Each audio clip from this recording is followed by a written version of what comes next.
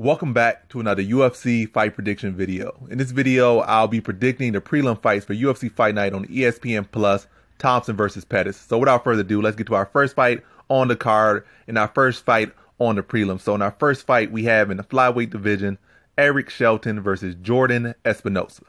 So in this fight, you got the 5'6" Shelton versus the 5'7" Espinosa. The 28-year-old Shelton versus the 29-year-old Espinosa. So a 1-inch height difference and a 1-year age difference. Eric Shelton is the much more experienced fighter as far as the UFC level goes. And Espinosa, he's not short on experience either, but he's certainly short on experience at the highest level. So this is his debut fight in the UFC. Just got to win off the Contender Series. He actually had 2 wins on the Contender Series to get into the UFC.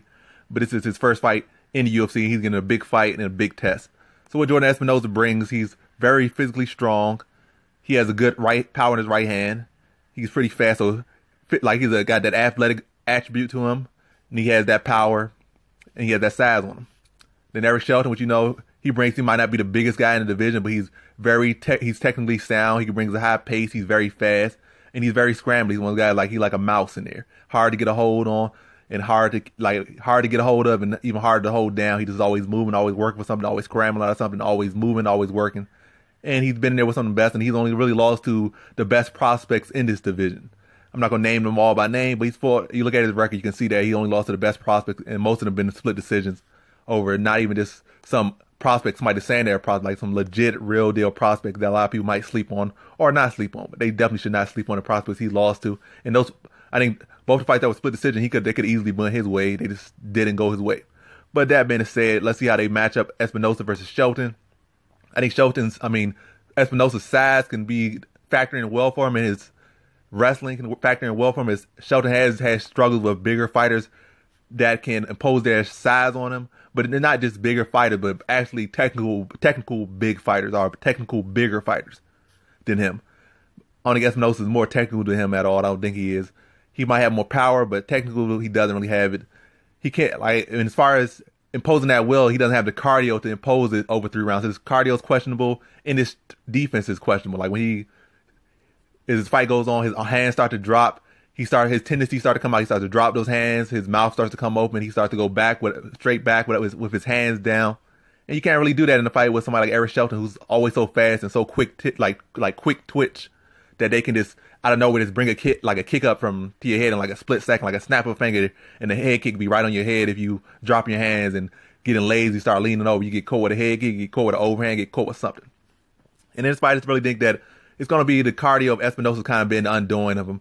And it's going to be the pace and tendencies, like lack of pace in the tendencies of Espinosa versus Shelton's experience, his quick twitch, and his pace that's going to beat Espinosa's fight. Espinosa might do good to start, but Shelton's going to start to break him down, secure takedown, start to wear on him. Once he see him slow down, start to wear on him. And when he sees him with his poor striking defense, he's going to find openings in there and just be a veteran and take advantage of opportunities he see and exploit weaknesses in his opponent. And I don't think he's going to stop Espinosa, but I see pretty clear decision. Espinosa probably winning the first, and the second and third clearly going to Shelton once he starts to drain and outwork the UFC newbie. So in this fight, I have Eric Shelton via decision. Now on to our next fight we have in the bantamweight division, Ryan Macdonald versus Chris Gutierrez. So Ryan Macdonald is pretty young, I think 25, 26. Chris Gutierrez, I think, is about 28. So both guys still in their 20s. Both guys still got a lot of potential, a lot of time, and a lot to grow and stuff. But when I look at Ryan Macdonald, he's coming in with, I think he has high hopes, and he should. But looking at his fights, I'm not too impressed. Looking at his record, I'm not too impressed by who he beat, and most definitely not his two most recent wins. I think the last guy he beat was 6-5 or 6-4 when he fought him still just about 500. And the guy he fought before then was like 6-9 and now 6-10, something like that. And the guy who was 6-9, 6-10, like his second to most recent fight, his fight before his fight to get in the UFC, that got him in the UFC. He struggled with a guy who was below 500. The guy dropped him at one time, had him in a deep guillotine, mounted guillotine. You're going against a guy who's below 500 and never fought anybody or hasn't beaten anybody. So that doesn't look really too good. But as far as the good things to look at Ryan Macdonald is that at least he was able to overcome those tough situations in those fights. He has a good frame. He's 5'11" at bantamweight. So that's real huge for a bantamweight. Got a good frame. His striking looks pretty good. Like he has like a good template right now. He's got the size. His striking looks like if he keeps working on it, could certainly go to the highest level. You know, if he just keeps working on that, it could go to the highest. It's definitely some solid striking. I'm saying if he just adds on to it, he certainly could strike with the best of them if he keeps improving on his striking. But it's certainly not there yet. I'm just saying he has the potential for it to get there, but it's not there yet because obviously got dropped by a guy who's 6'10" or 6'11", something like that. So his striking obviously needs to work on some defense. Need to work some technique. Need to work on controlling that range a bit better. But really, I just see him as a raw fighter, and you could bet on his potential, but I really don't do that as far as his potential alone. When I look at Chris Gutierrez, I see the more complete fighter. I see him fighting good, like top names, or at least top prospects outside the UFC, doing well against most of them. He's for some of the best. Like when you look at people like Ronnie Barcelos or Barcelos in the UFC, or you look at some of his record, or Gutierrez record, you will see a lot of people that are currently in the UFC. He has wins over a lot of people that are coming up in like the bantamweight and featherweight weight class. You'll see some of those names on his record. Whereas Ryan Macdonald, you don't really see none of those names just yet. And this is his first real test, and he hasn't really had a test yet. And he's already kind of struggled. So against Chris Gutierrez, I think I'm stuttering like that, but Gutierrez showed his grappling ability in his fight to get into UFC. He showed his striking, and even that fight against Ronnie Barcelos where he got submitted, he was actually out-striking Ronnie Barcelos, who was known more as a striker. He was out-striking him. He wasn't just running through him, but technically he was out-striking. He was landing more than him, controlling the pace of that fight and all that stuff. But yeah, he was controlling the pace of the fight on the feet, out-striking, out-landing Barcelos, who's on a hot streak right now in the UFC right now. So he's on a hot streak, and he was giving him all the tests he can give him. So he shows his grappling, shows striking, he showed at the highest level. And really, that's what I'm just going to lean to. I was going to say Chris Gutierrez has shown himself to be proven, whereas Ryan Macdonald still seems like he needs some more development. Like, they should have kept him out of UFC maybe for another year, maybe put him some tests, maybe made him come through the Contender Series. I don't think he's ready yet. I think Chris Gutierrez is going to be too experienced, too skilled, and too sharp. I think he can beat him everywhere. He can beat him on the ground. He can beat him on the feet. And I think he gets him out of there via a second-round TKO. I think he's going to catch him. Ryan Macdonald still open over the top. I think catch him like an overhand over one of his like weak jabs, drops him, and then finish him with some ground and pound in that second round. So in this fight, I got Chris Gutierrez via second round TKO. Now to our next fight we have in the women's strawweight division, Randa Markos versus Angela Hill. So this fight is probably one of the closest fights on the whole card. It's just because the inconsistency of both women in this fight.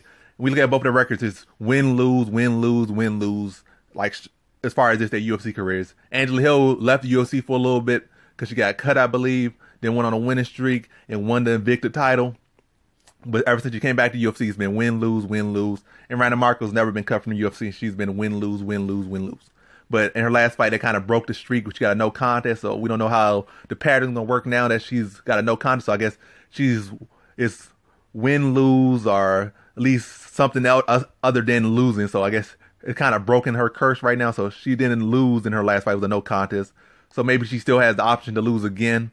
Angela Hill is coming off a loss, so maybe she still has the option to win or something else other than a loss. So if we're going based off that, then Angela Hill's either going to get it's either be a no contest or Angela Hill's going to win just based off patterns if they follow that. But we're not doing that.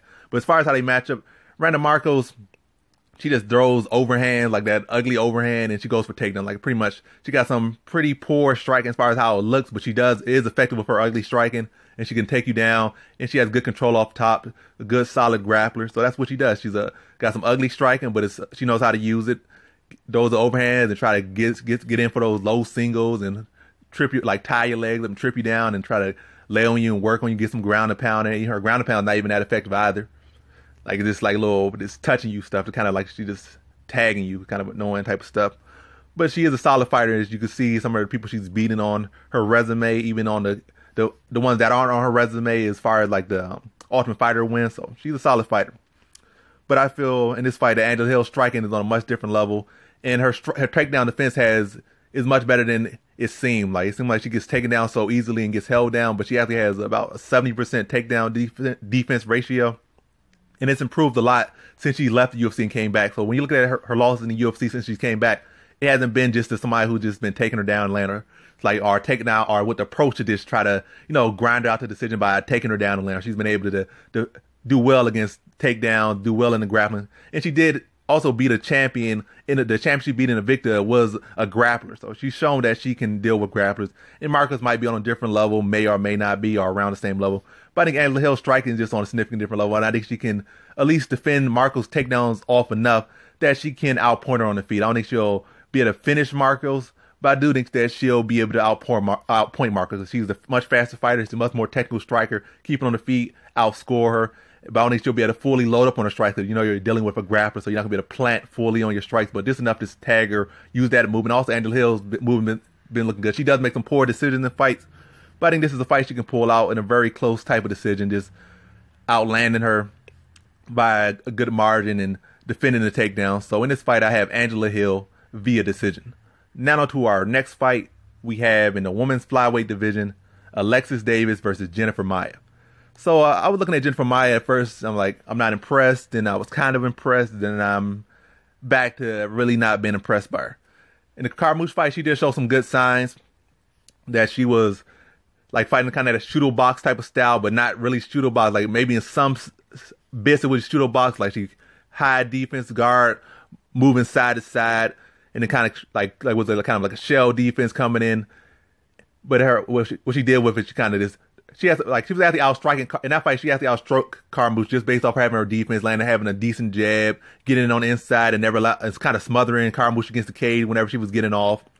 But Carmouche countered that by just taking her down when she needed to, and then just winning the rounds and just like pounding her out on the ground. Once Jennifer Maia had a bit of success on the feed and kind of trying to stall her against the cage, but that besides the point. Just to get straight to the point, is I think Alexis Davis striking is about the same as Jennifer Maia. And I'm not saying it's style-wise, but as far as skill-wise, about the same. In the fight, they both fought Carmouche. Davis actually fought Carmouche twice and beat Carmouche twice. But in those fights, you saw Davis, they both supposed to be black belts. Maia's supposed to be a black belt, Davis supposed to be a black belt. But Davis showed much more like ability on the ground against Carmouche. Was able to get reversals, get switches, got an armbar in like twice. And really, if it was anybody else besides Carmouche, those armbars probably would have been sealed deals because they were in deep. Carmouche just slammed her way out because she's just a physical specimen. But yeah, I just think Alexis Davis showed much more skill on the ground, where Jennifer Maia just kind of just held guard and didn't do much from her back. She kind of got laid on for 2 minutes here and there. Then probably at the end of the round she'd get up. But Davis showed much more skill on the ground, even though they're about the same height. It seemed like Alexis Davis is taller than Maia, but in Carmouche. But that's beside the point. But as far as how this fight going to play out, I just feel that Davis' experience is going to show in this fight, and her skills going to show in this fight. They might be both be black belts, might be both be this and that, but Alexis Davis has fought much like the cream of the crop at 135, and now she's fighting the cream of the crop at 125. When we look at who she lost to, she's only lost to Ronda Rousey. Well, at least in the past couple years, she lost to Ronda Rousey. She lost to Caitlin Chugakian, who was right there for a title shot, and just lost by a slim margin to get like to that number one contender fight against another veteran in Jessica Eye. And I'm forgetting who else she fought. Oh, she lost to Sarah McMahon when Sarah McMahon was still like that physical specimen. Sarah McMahon still is a physical specimen. Style-wise, that can be a bad style. But as far as Jennifer Maia, I don't think she's all that physically strong. She definitely doesn't have no amazing wrestling. I think Davis is the better grappler. And her style doesn't really bowl too well to outpace Davis. She kind of maybe try to wall and stall her. But in this case, Davis had a lot of nice little inside trips. And from that clinch stage, like Maia can't exploit that as she tried to do against Carmouche, because she'll get trip takedown from that angle. I think Alexis Davis can outwork her, though, a higher pace, the better grappler. So I think all around, Alexis Davis is the more experienced, the more skilled fighter, and she's going to win because of that. And Alexis Davis might be getting up there in the age. She might be 35, but 35 is kind of like at the end of your prime or right there. So then we kind of get to 36, 37, then it starts to dip off. So I think age shouldn't be too much of a factor. And they both fought last in July, so time is not really a factor. Age isn't too big a factor, and I think more it's going to be experience and skill. And I think that all those lie in Alexis Davis' corner. So in this fight, I have Alexis Davis via decision. Now on to our co-prelim headliner we have in the bantamweight division, Frankie Saenz versus Marlon Vera. So you got the 38-year-old Frankie Saenz versus, I believe, the 26-year-old Marlon Vera, or like 27-year-old. But pretty much you got like at least 10 years on Vera. So Saenz is pretty old. He's getting up there. But he's still a solid fighter. He's very durable, got a lot of heart. He's got good conditioning. His striking might not be the best, but he got kind of like that wrestler striking. Like my striking may not be the best, but as far as how I mix all together, you're going to have to worry about it. He got that kind of style. Like he knows his wrestling's solid, his grappling's solid. his striking might be always sealed, but he can mix it all together and give you some problems. He knows when to throw strikes, and he has good feeling for timing and range. And that's what he's good at. But I feel like the age is kind of getting up there, and he won't be able to rely on his recoverability as much as he did in past years. And he has been cracked even in past years, even against Uriah Faber and I'm forgetting his name right now, but the other WEC champion got cracked in that fight. He's been cracked in a lot of fights recently. And Marlon Vera is just getting better and better. His grappling is improving. So I don't think Frankie Saenz can rely on just trying to make a gritty wrestling type of style against him, or even getting too aggressive with his style. Aggressive with his striking. He can't afford to get sloppy like he did in his other fights, because Marlon Vera is very clean with his striking, and he'll put a head kick on his head, or he'll land it straight on him if he comes in with his hands too low, trying to throw hooks or stuff like that. Or even if he comes in too far away with his shots. But I think at this point, like I said, Frank Saenz is 38. He's getting up there in age. Marlon Vera is only getting better. And I think at some point or another, it's just Frankie Saenz's tendency to leave his chin out there. And I think Marlon Vera is going to crack it. Yes, Frank Saenz is a good fighter. He has a good shot. But leaving that chin out there against at this age, against such a young fighter who's only getting better with his skill in striking, it's just not a good recipe for success. I think he's going to get cracked. And I say it's probably going to happen early in the second round. So in this fight, I have Marlon Vera via second round TKO. Now onto our prelim headliner we have in the featherweight division, Bryce Mitchell versus Bobby Moffett. So we have a pretty interesting matchup here in the featherweight division. You got Bobby Moffett coming off a win over Chad Skelly, sunk in that Bravo choke, and whether Chad Skelly was out, wasn't out, or was going to get out, or was too early, or shouldn't have been stopped. The fight was stopped, and it is what it is. But it was a nice little choke, nice slick transition. Moffett's patented move. He has like about 3 Bravo chokes on his record now, at least 3 on his record right now. So very solid with that Bravo choke, and got a big win. And then I said it might have been stopped. This might have been this, might have been that. But at the end of the day, the ref stopped the fight. It was still a nice choke, some nice technique on it. And he did it against a high-level competitor in Chad Skelly. So certainly that move is legit. It's not just, he did it over some cans outside the UFC. He did it over a solid veteran in Chad Skelly, who was very solid at jiu-jitsu himself and very scrambly, very durable, very hard to put away. But that being said, now we go on to Bryce Mitchell. Bryce Mitchell came off the undefeated season. He lost to the eventual winner in Katona, was actually real close to winning that fight. Really a couple seconds away from winning that fight. And then kind of, he felt the fight was kind of slipping away from him. He was winning the round, that third round. They went to the third round. He was winning that third round. Then it was kind of transitioning. The fight was kind of slipping away from him. Then he got desperate and gave up his back, and he got choked out.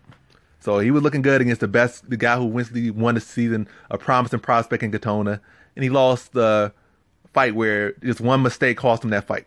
Then he fought in his debut, the #1 pickup Team Cormier, and he beat him. He dominated him for the most part in that first and second round without wrestling the D1 wrestler, out fighting, out striking. He was pretty much beating him everywhere in those first 2 rounds. Then the third round, he kind of started to slip in that third round, but he had already won the first 2 rounds pretty clear enough that he was able to get the decision over Tyler Diamond, like a split decision or something like that. But he looked good in that fight, and that was against a D1 wrestler. So when I look at him in this fight, you got to worry about, like in the Katona fight, he got submitted. You're going against Moffett, who has a very slick guillotine. And then also when you look at the Katona fight, his neck was kind of out there a couple times against Katona, but maybe that's just a style matchup. He doesn't have to worry too much about the guillotine or no Bravo choke or no Darce choke against Katona as much. I'm not Katona as much, but Diamond as much as Diamond is just a D1 wrestler. Doesn't really have all that, jiu-jitsu like that. His jiu-jitsu might be solid, but certainly isn't Katona's level or certainly isn't Moffett level. But that's something to be concerned about.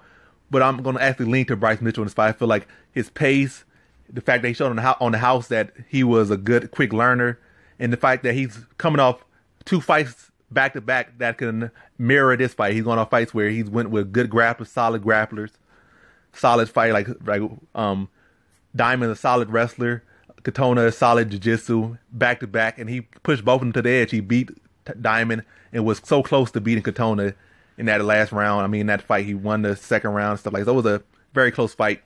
I feel like Moffett really hasn't been in that type of fight just yet. He did have a fight like that against Kelly, but it wasn't like pushed to the limit. He just caught him in the choke, and then it was that.